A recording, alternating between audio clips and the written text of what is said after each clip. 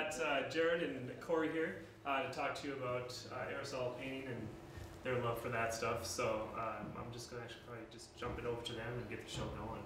I'll have some information at the end. Maybe just go ahead and share what you want to share, and then at the end, like if there's some extra time, we'll do some question and answers too. So. Who are you? I'm Dan Francis. I'm part of the educational part of FMVA, which is an organization that likes to share art with fellow people in the community. So I'll give the FMVA speech at the end, maybe.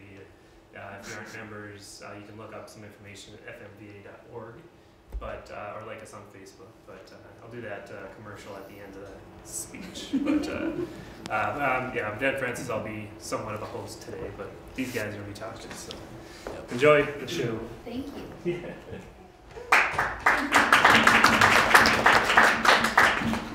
Awesome. Thanks a lot. Thanks everybody for coming. Awesome to see so many people here. People we know, people we don't.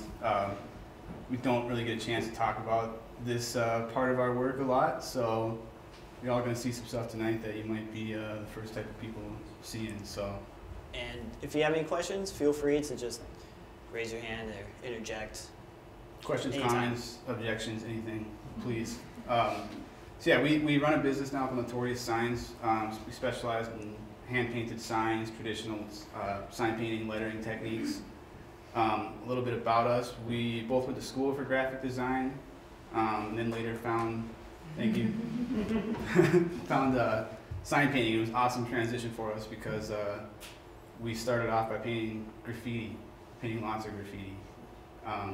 So yeah, this talk we're going to basically focus on a lot of our graffiti, a lot of our work. Most of it's probably 5+ years old. So at that time we kind of decided we should focus on things that make money and won't get you arrested. So yeah. So basically we're going to start by giving you just a little bit of a background. Everyone knows what graffiti is. Everyone probably knows where graffiti comes from. New York City was the mecca. From late 1960s, early 1970s, it's really, that was the birth of graffiti and the graffiti movement. Starting at, New York, it's kind of, it's not 100% certain of where exactly it started, but everyone considers New York the mecca for graffiti. And the pictures you see up here are kind of the letter forms that you may see in certain graffiti pieces in different mediums. Hip-hop culture, the breakdancing, you can see how you kind of twist the letter forms, twist your bodies in very similar ways. What we want to show is that, I mean, these graffiti styles don't come from just nowhere. They come from kind of the visual landscape that was around at the time. We're talking 1960s, 1970s, bright colors, bold lettering, loud. Yeah, and basically the birth of hip-hop made graffiti into something that was competitive. Just like rappers or DJs battled, graffiti artists would battle, basically pushing the art form forward. You want to be better than everyone else. You want to be up in more places. You want to do more complex letter forms. The thing to remember too, at this time, graffiti was done by kids. We're talking teenagers, 15, 16, 17-year-olds. And the things that they're into is stuff like this: comic books, candy wrappers, cereal boxes, sports logos. Cartoons in general. Yeah, stuff that's expressive, stuff that's fun, stuff that's loud and bold. These were basically the types of things that graffiti writers saw and tried to emulate with their own lettering. So basically, your original graffiti lettering looks like stuff like this. And if you kind of go back and forth, you can see a lot of the same types of colors, a lot of the same types of movement, stuff that's got a lot of energy to it. And it was on trains. It's basically graffiti writers in New York understood that if you write your name on a wall, people walk by and see it. But if you write your name on a train, it goes all over the city and everyone sees it all over the place. Yep. So once graffiti found the trains, it was kind of a match made in heaven. Yeah, it became a rolling billboard for yourself. better way to advertise than something that you have to look at? And if you're in New York, this stuff's right in front of your face all the time. Yep. Yeah, the point of graffiti is to be seen, and it's to be expressive, and the trains were just a perfect platform for that. What happened, though, was it got a little bit out of control in New York. The outsides and insides were destroyed. People started complaining. There's a quality of life issue. It's ugly.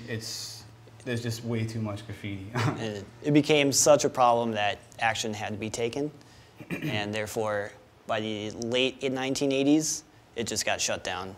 They cleaned all the cars, redid everything, and basically stopped graffiti on the subways.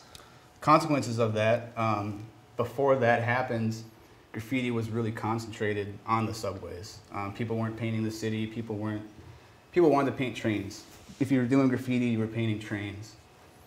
Other cities was like the same way too, but as soon as the subways got shut down, graffiti writers turned to the next best thing: freight trains. Freight trains. So basically, it's kind of a funny thing too, because the first writers who were painting freight trains were only doing it because they couldn't paint subways, and there was nothing else to paint. So it was like, oh, this thing is on wheels, it moves. It's not quite a subway train, but it's the next best thing. Close enough. Yeah. But at that time, they didn't really realize the potential of the freight train network and how that was going to spread styles from New York to LA to Canada to Mexico to North Dakota, basically everywhere in between. So before we dig too deep into the freight train graffiti, one side note, these are monikers. This is hobo graffiti. This stuff has been around since 1920s, 1930s, earlier. These were traveling workers who would ride the rails town to town looking for work, and they would adopt nicknames, write them on the rails, write them on the trains, to communicate with each other. Yeah, leave each other messages and just kind of spreading their message through their own type of graffiti. This stuff's really fascinating too. If you look up monikers, I mean, you could do a speech on just these and talk for hours. Really cool culture. Basically was a precursor to the graffiti movement, and that it was done on freight trains, and that these people took nicknames, and it was all about kind of starting an identity for yourself beyond what you actually are. It's people. Yeah, it's your alter ego on the train. You can put whatever you want, and that just shows yourself. So we threw this in here just to show you the freight train kind of map of the United States. This map is 1890. And if you look at it, it's really kind of, this is the backbone of our country. This is how the country was built. This is why cities are placed where they're placed.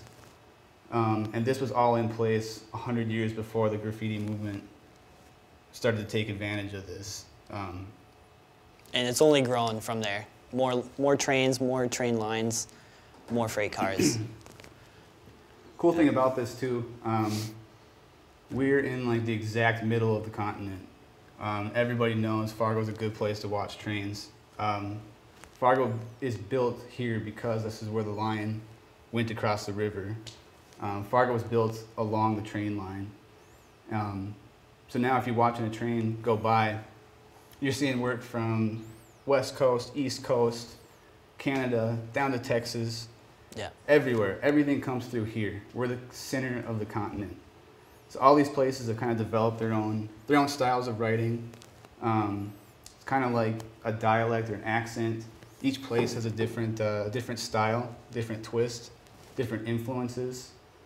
And what the freights did was kind of start cross-pollinating that, bringing stuff from one place to another place, bringing it to Fargo, North Dakota, where we saw it. Yeah, and that's what caught our attention.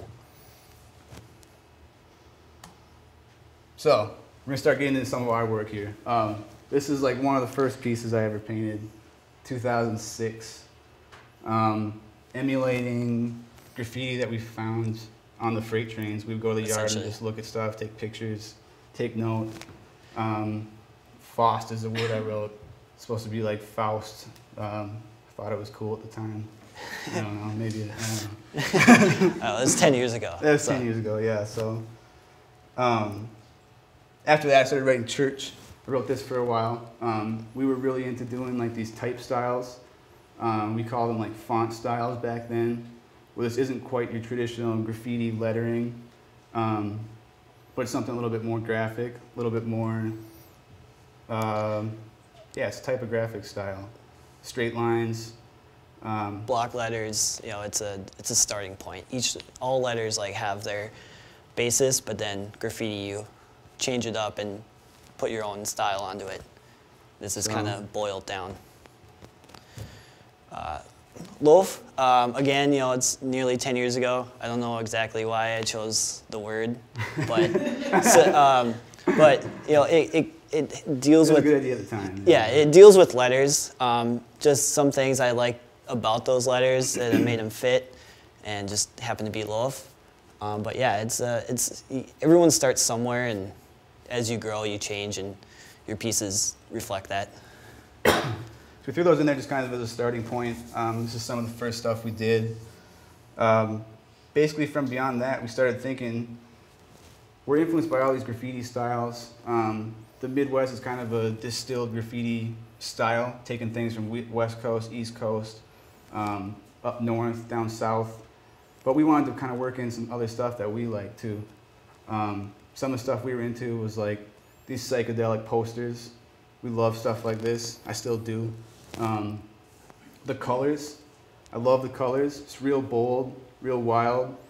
If you'll notice, there's not a lot of like black and white.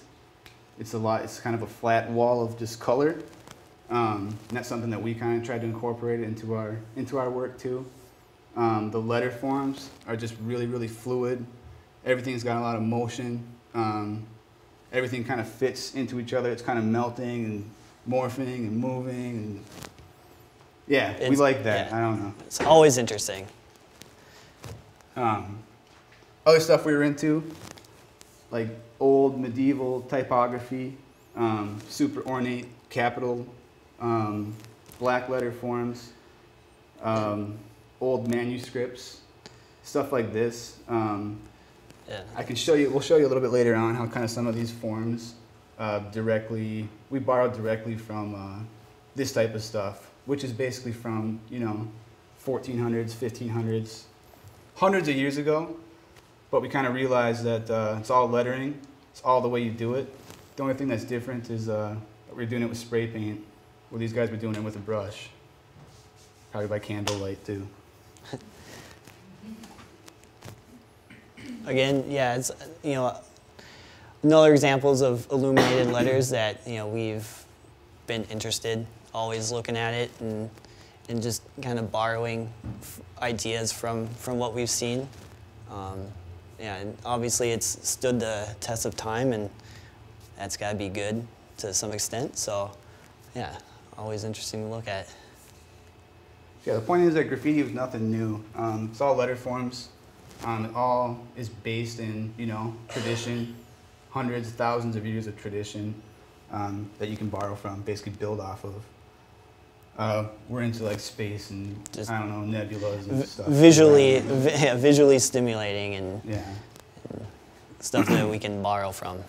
So basically you combine all those things into a graffiti style. You get something like this. So I started writing Pulse. I have no idea what year this is, 2010 maybe? I would say something like that. Yeah. But we're basically trying to work all those things in there. The colors and the fill, the way I kind of lay it in, it's kind of got like some depth, spaciness to it. The letters all kind of fit together. Nothing's really overlapping. Everything is kind of just molded together. It's got like a whole bunch of movement. It's fluid. Yeah, that's what I was trying to do. All the little cuts and things that are coming out of there kind of harken back to like this type of stuff. And if you look at like the form of this, that shape that comes up there like that curve, was what I always tried to build my, my letters off. So that side of the P takes like that kind of exact same shape. Another example, probably around that same time period. It's weird because I used yellow on this piece, and I hate yellow. But I think one of those things is that when you grow up painting graffiti and you're learning how to do these things, certain limitations held you back. And one of those was that yellow spray paint is terrible and it sucks and it's awful. It doesn't cover anything. So I never used yellow spray paint. So to this day, I struggle with using yellow. I just can't do it. Again, yeah, going back to our influences and taking the space theme and just kind of covering the gray boxcar is something. Adding color to that really kind of makes the piece where taking all the color out of the piece and just putting it in the background makes it pop out even further, kind of accentuates it, and it works. It doesn't all have to be all colorful all the time. You can different ideas, get different products at the end. Those the flared out tops too, something that we would end up doing a lot in a lot of our pieces. That was kind of like a natural thing because you can only reach so high. And so basically to paint as high as you can, you have to kind of flare your can out. And that's just what naturally happens. So after a while, we kind of started doing that intentionally because we liked the way it looked. Another piece from that time period. Yeah, just kind of a standard one. The background was something that would kind of give me some ideas for some later pieces that we would do, where I would lay kind of one color into another color. Yeah. You guys co-signing? On the we bottom always here? throw each other up. I should mention too, CNT stands for Centralia's Notorious Team. That was an idea we came up with when we were in like 16. Well, it was Centralia's Notorious 2. It was. And it became Centralia's Notorious 3, and then it became Centralia's Notorious Team. Yeah, or clean, neat, and tidy, or classes next teachers. Yeah. The list goes on. Cloud9 Team. Yeah, But yeah, the way I did the background, I would lay one color, blend that into another color, and then kind of carry some lines from one to another. So it would give me some ideas. Another random piece from that time period. I don't know, just having fun with it. The idea, yeah, you have to look at freight trains. These things roll right in front of you, so talk about a captive audience. I mean, it's perfect to do stuff like this. You can put out any message on there, and they have to look at it, unless if they're. Go ahead. Oh, just a question. Like, when you guys are out, like, doing that, like, would you look for certain colored cars to go with the colors you had in mind, or like, how are you even? Sometimes. The thing is, it's always spontaneous. You can't really try to plan it out too much. There's always going to be something that throws you for a loop every time. You never know what you're going to get. Yeah. You could have it planned out as good as you want, but then one of your cans clogs or... So you have to, you got to kind of think on the fly and kind of roll with the punches when you're out there painting. But how long does it take you to do a piece like this? Something like this, maybe 45 minutes, an hour. Give or take, yeah. It always depends on the circumstances and problem solving. So, yeah, that's about roughly an hour. Yeah. Are you doing this at night? Yes, for the most part, which introduces a whole lot of other challenges too. You can you don't really know what your piece is going to look like until you see it in the daytime too. You paint at night, you kind of know what colors you're working with, but that only takes you so far. So yeah, you get better at it, I don't know. So are you guys going to get some color for doing this now? Who asked that? Yeah. Like I said, this stuff's all like 5-10 years old. We Googled statute of limitations. And I think we're in the clear. As far as I know. If you believe what you read on the internet, on lawyer.com, I think we're good. It's 3 years, if anyone's wondering. It's 3 years. Yeah. But for freight trains, it's such a vast pool of cars out there, millions of cars, and unlike the subways, you need to paint more to make a bigger splash. And so it turns into a numbers game as to like who can paint more type of thing. And you know, with my letter choices on the left there, it's like a throw-up style. It's meant to be super fast, super easily readable.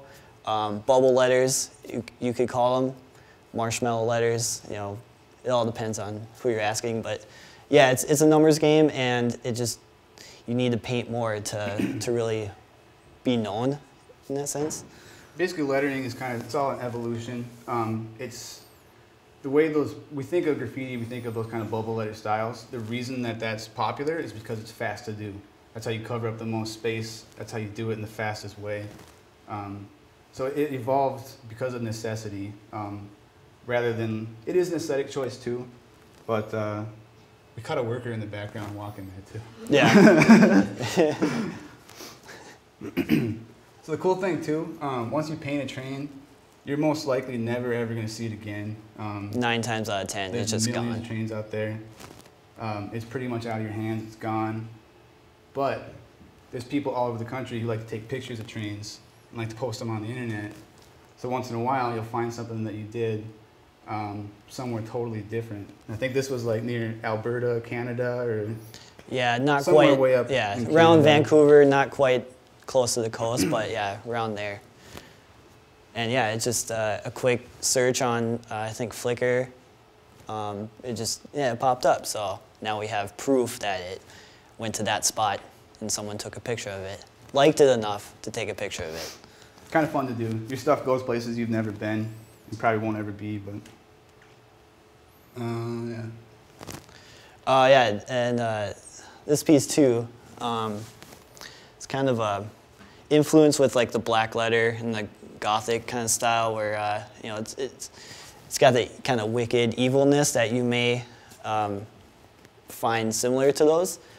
Pointy. The fill style, it's almost like an ominous night. You know, and then yellow again. But yeah, even when you get closer to it, you can see the subtleties, like in the 3D. Like there's a little bit of green that came from the fill, and you know, something that you might not catch as it's rolling by you, but it's the extra time that you take to put in those little nuances kind of pushes it even farther. It's working with the shape of the car too, like how the R like pokes right through the 6. One thing that's pretty important that any good graffiti writer should do is to not go over the numbers, because that's how the workers do their job. That's how they track these things. The goal of this isn't to make anyone's job any harder. It's basically just to add some artwork to something that is boring and ugly on its own. Yeah. So yeah, there's a certain amount of respect too. You have to respect the freight train.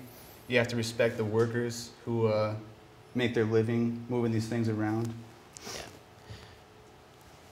And yeah, this one is it's another example of the car I painted and it rolled away, and then someone liked it enough and took a picture of it. I believe this one was in Atlanta. Someone took a picture of it there and posted it. Yeah. So this is one too. Sometimes when you paint, and it always happens when you paint, you think what you did the best thing ever, and then it rolls away and you never see it again. And that's what happened here. We painted this one, it got away, we didn't get a picture of it, and then like a couple years later we found this picture of it online somewhere. So yeah, this is the only picture that we have of this car, and it's not our picture, so. But it's a good feeling when you catch it. Definitely. And then the ones that you never want to see again, those are the ones that everyone always takes pictures of. The thing too, I mean, you can't really take this back. It's kind of fun to watch a train go by. You'll see some pieces that are like half done, the outline's half on, the fill's half filled in. You know there's got to be a great story that goes along with that in some way or another.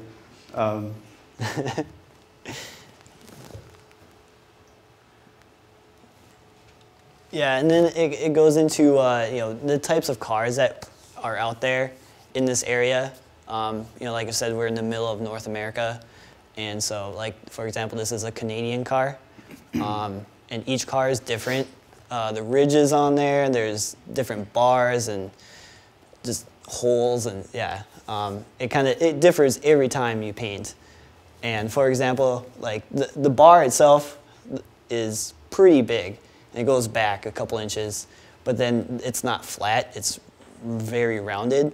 So you have to, it makes you paint differently, and following the contour of the train, it's hard sometimes, but yeah, so yeah. Again, also taping off the numbers is a technique you can do to cover the numbers, paint, and then just rip off the duct tape, and you're left with clean lines around the numbers, so you don't have to worry about it being stamped, because a lot of times that's what companies do to put the numbers back on, so it makes the jobs easier. They'll put like a big like box around where the numbers are, and they'll put the numbers back on there. But if you tape them off like that and they can still read it, they won't touch it. So it adds longevity to it too, but not fluorescent paints. Oh yeah, and also like in the fill here, after painting so much, you kind of have to keep pushing yourself and kind of being creative, coming up with new ideas. And in this case, using fluorescent paint. If you ever use fluorescent paint, it doesn't cover it all. It's not opaque, and which you have to kind of do it differently. You got to put a base coat underneath, and then the fluorescent on top, just to make it visible. Because if it was just on a car, it would probably just get soaked in, and just might as well not even use it at that point. But yeah, it's something after you're painting so much, and you need to kind of keep it interesting, so to speak, and try new things, experiment. So something we got into, basically was just experimenting with the paint. Like you said, the fluorescent paint is terrible and doesn't cover, but it comes in a can that's a male can. Regular spray paint comes in a female can. So if you think about it, we put them together and we can make our own colors. Like literally like plugging them into each other and transferring paint from can to can. And it's a process. You put one in the freezer, you like boil some water, you like put one in there, and then you like jam them together so like the pressure like explodes into the other one. Basically, yeah, it's, you know. It's a messy job. It's not exact science.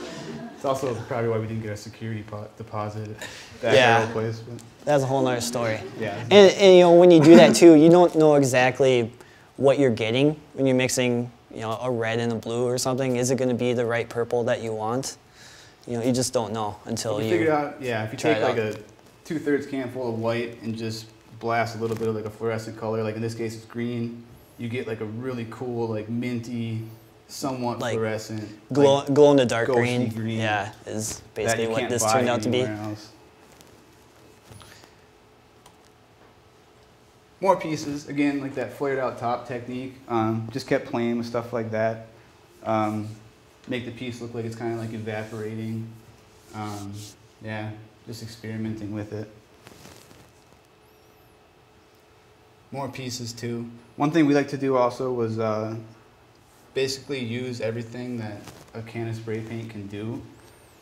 You can paint really, really clean lines with it, but you can also get it to like drip and everything like that. So yeah, we want to just use everything you can. And I like that kind of mixture of dirty and clean, loose to tight.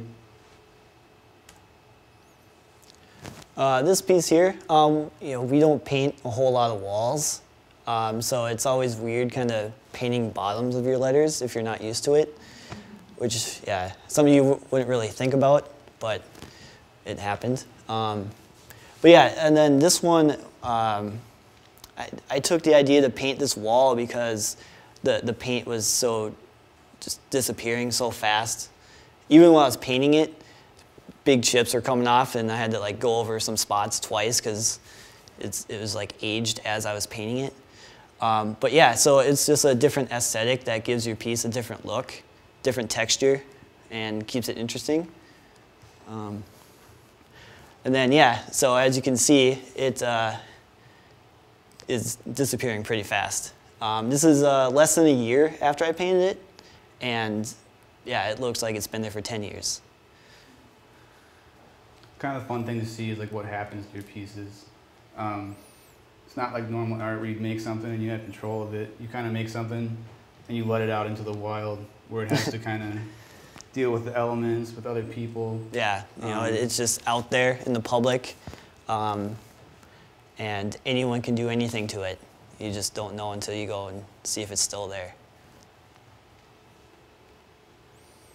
Yeah, and this piece here, it has a lot of kind of space influence. Again, the flared tops. We're trying to paint as big as we can in the space that we're allowed. And you know, this one specifically too, like you're out there with your friends, your partners, and you kind of want to keep pushing each other, trying new things, experimenting, and being creative the whole time. And you kind of just, the goal is to paint the best piece possible and the wildest piece possible. Basically pushing your boundaries and the boundaries of graffiti too. And you know, that's the product, basically. Here's another one. Kind of threw this in here just to kind of show you. The interesting thing about graffiti is you only ever see like the finished product. You never really see everything that went into it. So every piece has like a different story. There's all kinds of stuff that happens, but you don't really get to say that next to the piece. This one, like, mosquitoes everywhere. It's getting eaten alive. That ledge is like this high, so we had to like climb on top of that and like bend over all weird and try to like. Yeah, we're hunched over painting and standing on, you know, 4 inches of concrete and hanging on for dear life after, I don't know, with a 5-foot drop behind us. And just, you know, it's things like that that you don't see in the picture. Here's one, like, I don't think these look particularly good, but what we did was just try to change it up, just try to do something different.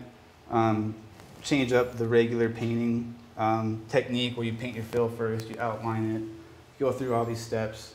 We were just trying to mess around with different textures, do the outline first, then kind of cut over it with the fill. Make it look sketchy. I don't know, it's just a different approach to painting. I was into like impressionism stuff at the time, where it's the strokes, it's making it textural, making it more painterly almost. Usually happens when you just keep pushing it really far and just, I don't know, go wild on it. So here's one that kind of I was talking about with the background of one of those first pieces, where basically we came up with this idea. Instead of laying your letters out, we would just kind of paint an entire background and just fade a few different colors into each other. And then we would take, like in this case, we would take the orange, and that's your outline over the blue. And then over the blue, your outline is coming from the orange. I don't know, it makes kind of a cool effect. Just on something we had never seen before, and yeah, you just keep trying new stuff, I don't know. Another like real kind of spacey one. It's got that kind of definitely like the psychedelic poster color combo. The only black is around the piece. The only white are those lines coming from inside of it. I like to think it's got like tractor beams. It's getting like abducted. More pieces. Yeah, like can we go back to the next one? Yeah, like when you're painting too, like you're gonna find yourself painting over bars and ridges and all that, and you can kind of see on the piece on the left, the bar is actually sticking out like 4 or 5 inches. So you're painting, and then you have to paint the bar, and you gotta go back to the car. It's just obstacles that get in your way that you have to think on the fly and fix it. So by far the most recent thing. I mean. Yeah, you know, it's the legal wall downtown. If you don't know it exists, it's behind the Foreign Building. But yeah, it's you know, keeps things interesting, and going there, you never know who you're gonna run into. You know, this is a font style. Again, it was kind of a, as it says on the left there, lazy Sunday. Just kind of keep things. You guys stay in practice too. Especially now when we're transitioning to more of a legitimate business. You know, you can't promise something that you can't do, so to speak. So yeah, that's and the legal wall is perfect for that. So.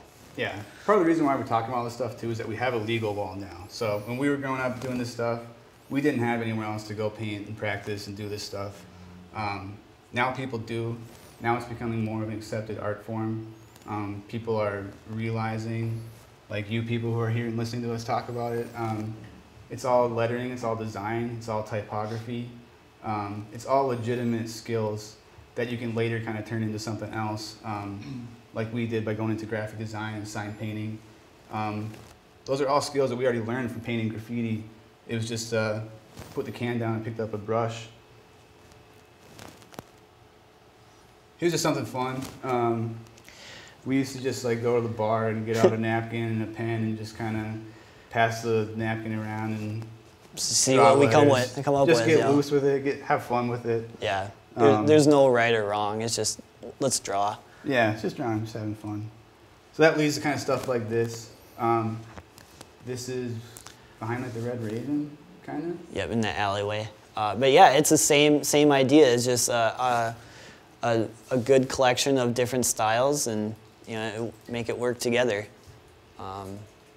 No reason why we pick certain styles over others, but it's just it's like a bunch of ideas all collaged into one piece, and it keeps things interesting. So we started doing more murals and stuff like that. Here's one we did in Fergus Falls at the Spot restaurant. It's got a lot of the same techniques and stuff you can see. Like a really clean, really thin, nice outline on the piece, but then like kind of really blurry like trees and stuff like that in the background. There's no black in it, I don't think. No. The only white. Except the up top, I think, is outlined in. The only white is like that sunburst right in the middle. So when you get like a good picture of it, it just kind of looks like the actual sun on the wall, which is pretty sweet. Another piece, just kind of our style again. Another one, just getting real loose with it, experimenting. Yeah, and this picture was taken at eye level too. So when you are standing next to it, you realize the piece is actually like this tall, as high as you can reach. So you kind of get a sense of the scale that you need to kind of paint in to make a splash on the car and have it being visible as it's going by you at 30 miles an hour. The whole idea of graffiti is to be unique. It's to develop your own style. It really doesn't matter what you write. It's all about how you write it. Yeah. When you guys are going into, say, put something on a train, do you have a plan in mind? Like you sketch things out beforehand, or is it purely spontaneous? Well, sketch, not all the time. You may have an idea, or like you drew something earlier that day and you're like, yeah, I'm gonna go paint that. But the most thing that is planned out are like your paint, what colors you're bringing. You have an idea of like, I'm gonna outline with this color, but always, there's the wild cards thrown in there, and something doesn't work and you have to replace it, or you run out of a certain color, gotta replace it with something else. So it's planned out, but it's not, if that makes sense. Yeah, the thing is too, you're painting the same letters over and over and over and over. So you start to kind of realize the relationships between them. You start to kind of fall back on the same basic structure, but you just keep tweaking it a little bit. You just keep pushing it. Like we said, it's all just evolution. You just keep trying different stuff. But you're kind of building off that same base. But like something like this, there was no plan. That one, like absolutely no plan. You just kind of go with it, I guess. Yeah. I don't know, that's a picture taken somewhere else.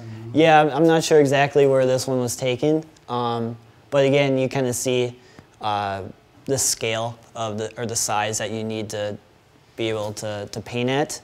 And thank God for high pressure spray paint, so you spray upwards to get even larger. But yeah, that's essentially what you need to do to, if you have a small piece going by on the train, you're not going to be able to read it. You're not going to know who it was. Might as well not even be there. But yeah, that's more pieces, just something different. Again, the only black is like the force field, the outline that goes all the way around the piece. Kind of just makes it more of a, I don't know, more of a shape. Do you guys use a certain brand of paint? Do you guys only like use like one brand of spray paint? Or? I would say 90% of this is done with good old Rust-Oleum. So at what point is the graphic design, you actually been studying graphic design, at what point does that kind of fall into you doing this? Is there an overlap? It's kind of funny, like most of this work was before we went to college for graphic design. Okay. This kind of led us to studying lettering and more stuff like that. And it's kind of funny because in graphic design, I tried to kind of keep graffiti totally separate. I tried to keep them two separate things. Probably most people I went to school with didn't even know I did stuff like this. Right. Yeah, that would have been another question as well. So I think. Yeah, so I kind of kept them separate. But then we kind of discovered sign painting a couple years ago, where it was like all of a sudden all those skills are super relevant for what we're doing now. So it kind of came full circle, kind of in a roundabout way. But Especially now that the statute of limitations are up, you can't. You can actually talk about these things. yeah. This is the first time we've ever really showed a lot of this stuff, besides to our like good friends and stuff. So. And did you feel a lot of limitations when you were on the computer against being out there and spray painting with like freedom and no restriction, the thing with like graffiti that's I think is interesting and is fun. With graphic design, you're designing for somebody else. Yeah. You're trying to bring their ideas to life. You're trying to bring their style out. Graffiti, it's all about you. Yeah. It's selfish, but that's what it is. I understand. You develop your own unique style, whatever looks best to you. Yeah, it's your advertisement, so. It's really good. It's good training. I mean, you learn everything about line, about color, about balance, about lettering. There's a lot of do's and don'ts as far as lettering goes in graffiti. The way you connect certain things, the way you kind of orient the axis of your letters. And a lot of that is straight from the rules of typography and sign painting and design. These ones, it's just pushing it really far. Yeah, and this is after painting a whole bunch. You again need to like push yourself. You need to always kind of outdo your last car that you painted, and you end up with kind of a mechanical breakdown of the bar and the structure, and at some point, can you even read it anymore? It's just a complete abstraction of what the letter form is, but it's still balanced enough where it works. And then the color scheme too, like it looks like the mechanical I don't know, monster, I don't know, but it's color schemes like that work, and I don't know, it kind of explains itself really. Mine from the same car, similar. The thing is too, once we got into freight train graffiti, we kind of came to the freights because we liked the graffiti, and then we kind of started really appreciating freight train culture. I love the history of it, and I love the design of it. Here's a bunch of logos from like the early 1900s, late 1800s, but this stuff is awesome. If there's any other type nerds out there, look up old railroad logos. They're beautiful. And the aesthetic of these things, I don't know, I love it. That kind of influenced my graphic design as well. Just kind of that bold graphic. It's the timelessness of it too. Like it could work today if the Atlantic coastline came back, you could still use that logo. It'd still work. So there's a whole culture that goes along with freight trains that has nothing to do with graffiti. And a lot of people who get into it through graffiti eventually start to appreciate and respect that. Dig deeper into it, learn more about it, and I love that stuff. So here's kind of like the main lines that would come through Fargo: BNSF, CN, Burlington Northern. These were like the logos and stuff that we saw a lot. So of course we put our own twists on them and make them our own. And the stickers over there if you want some, take them. Yeah, please. So this type of stuff we do now. Like I said, we hardly paint graffiti anymore unless it's at the legal wall. Mm-hmm. But we kind of realized that our skill set is perfect for sign painting. We like doing lettering. We like doing it large scale. We like doing it outdoors. So this is where we we kind of took our energy that we devoted to graffiti for a long time and made a small adjustment, and now we're just as rabid about sign painting. Yeah, and you know, when you're painting in the public forum too, you have to be confident on your abilities also. So you can't be like, well, maybe I'll do it, and then you have something that's bad. But yeah, that's what graffiti has taught us. You have to kind of know what you're doing and take that extra time to figure it out and learn and progress. And that's, after shifting our focus, like it's the same thing, just we have permission now. And we get paid, which is awesome. Yeah, and there's money involved. Yeah. So, yeah, the type of stuff we do now, that's inside Pound's restaurant. Yeah, it's all lettering. And basically the whole point of this talk was just to show that we started off by doing graffiti. We kind of realized it's all lettering, it's all design. That's what kind of led us into where we're at now, which is starting our own business and trying to devote all of our energy and attention into this. But yeah, that's it. Yeah.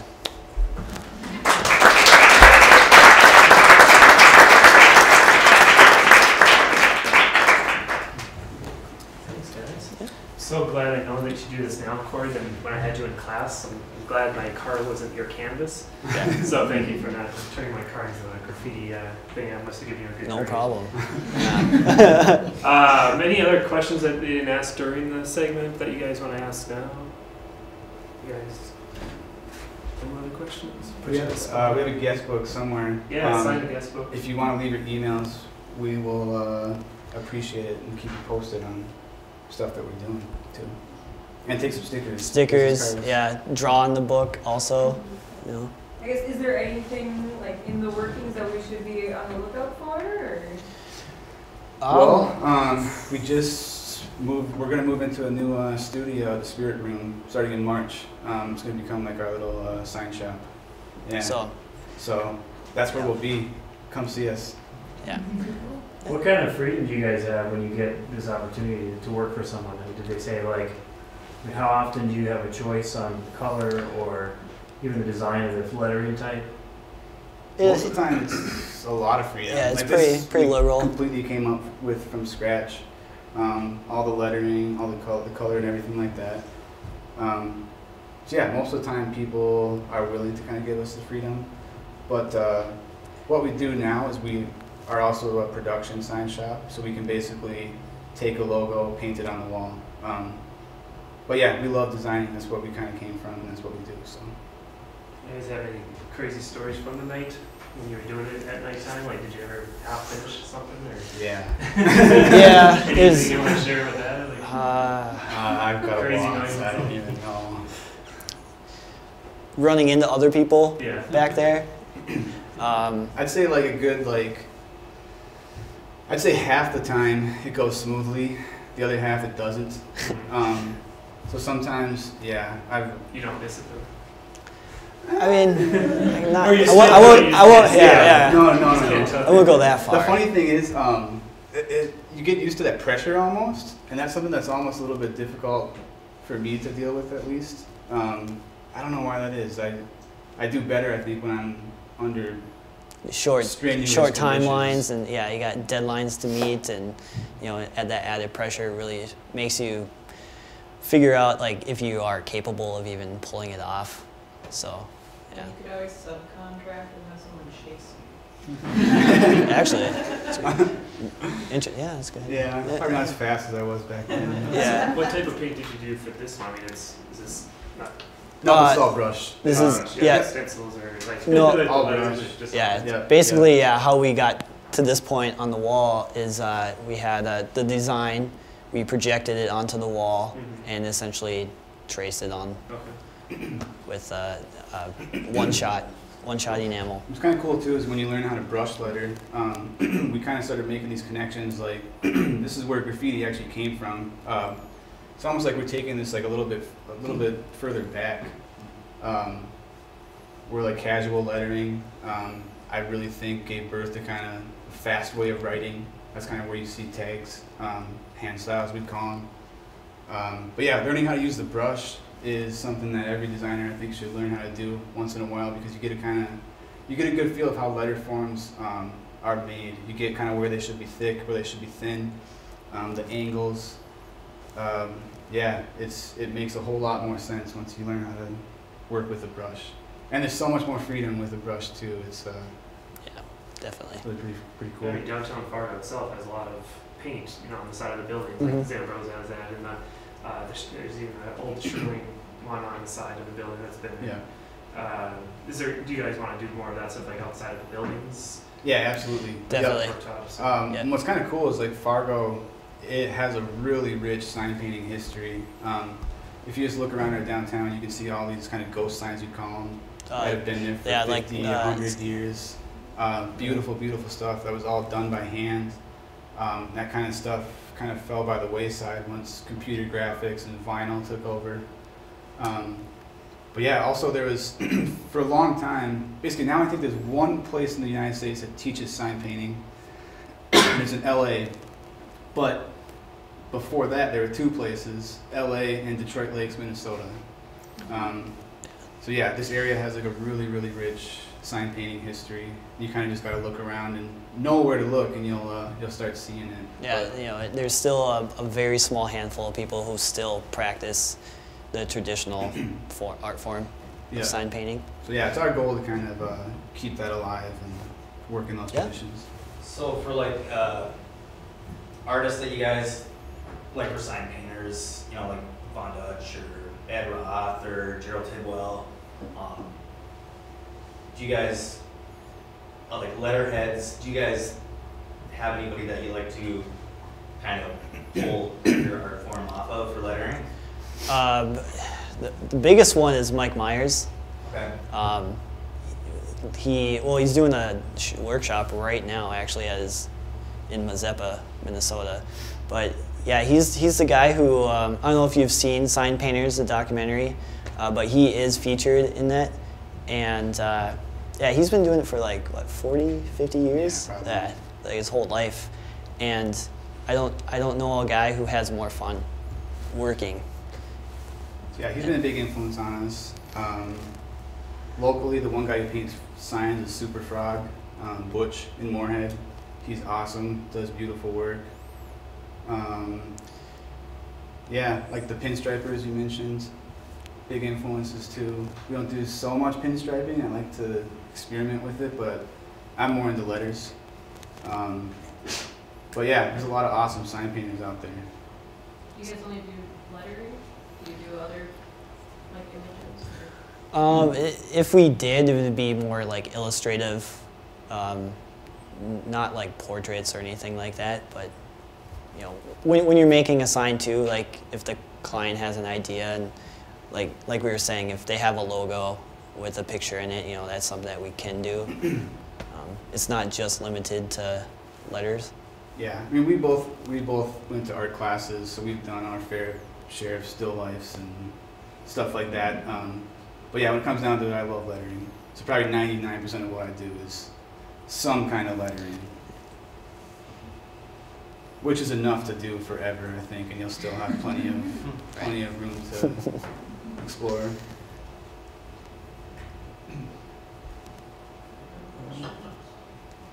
Let's thank them again for taking time.